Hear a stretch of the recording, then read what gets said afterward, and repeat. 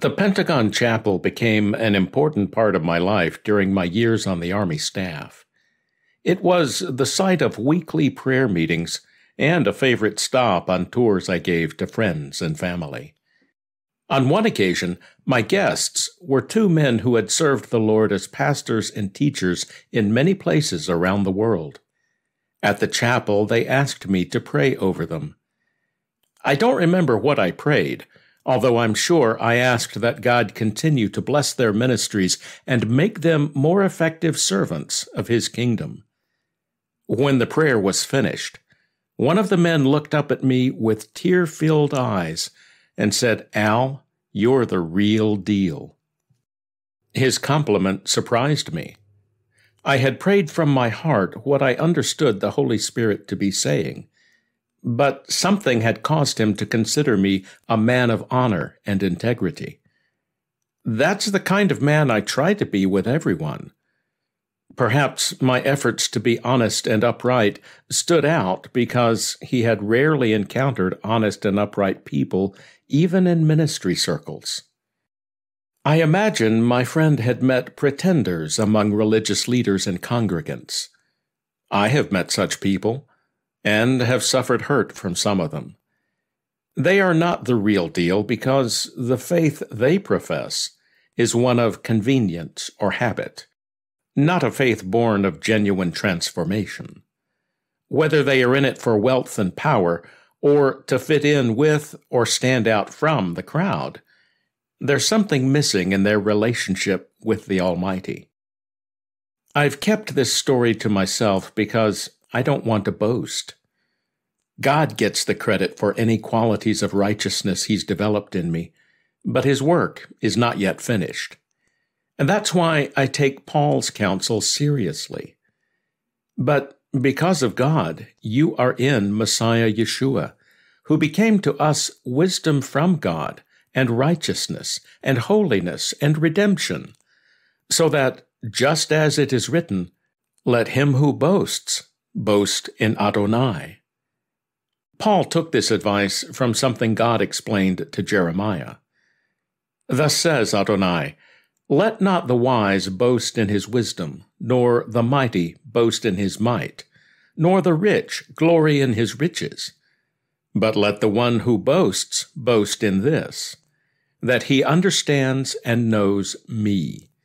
For I am Adonai, who exercises loving kindness, justice, and righteousness on earth. For in these things I delight. Those who identify as God's people should want to do the things that delight Him. Why, then, do we so often do the opposite? That's why Yeshua reprimanded the spiritual leaders of His day, saying, "Woe to you, Torah scholars and Pharisees, hypocrites! You tithe mint and dill and cumin, yet you have neglected the weightier matters of Torah, justice and mercy and faithfulness. It is necessary to do these things without neglecting the others." This is why Yeshua cautioned the people to do what the religious leaders taught from the Scriptures, but not do what they did, because they were not the real deal. They taught one thing but did another, just as hypocrites have done in every age. Realizing this has helped me understand the many failings of our spiritual ancestors. Quite often, they teach us how to live righteous, godly lives by showing us what not to do. It's easy to grasp those lessons when they do obviously wrong things, such as when Isaac lied to the Philistines about Rebekah, saying she was his sister, not his wife.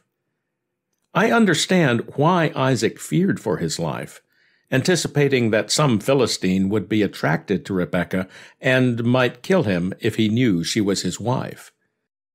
We blame Isaac and Rebekah for lack of faith.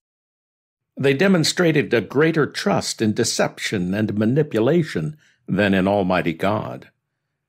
How many times, though, have we made the same mistake?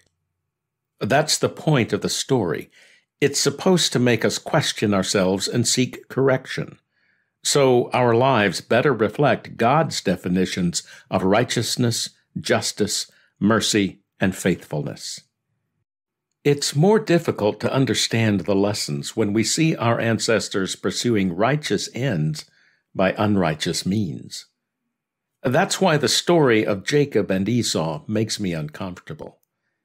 It's difficult enough to relate to what the Bible says about God loving Jacob and hating Esau even before the twins were born. The best way I can deal with that is by understanding our Creator is the only one who sees the hearts of human beings and who knows the end from the beginning. Somehow he knew Esau would be the bad seed of Isaac's family, and therefore he designated Jacob as the rightful heir to the birthright of the covenant he had established with Abraham. But what do we do with the way Jacob acquired the birthright?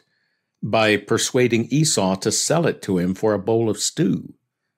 Jewish teaching says that the boys were 15 at the time, and the stew Jacob prepared was for the ritual meal of mourning at the death of their grandfather Abraham.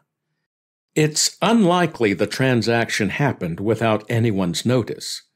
So why didn't Isaac and Rebekah do something, either to nullify the deal or to confirm it?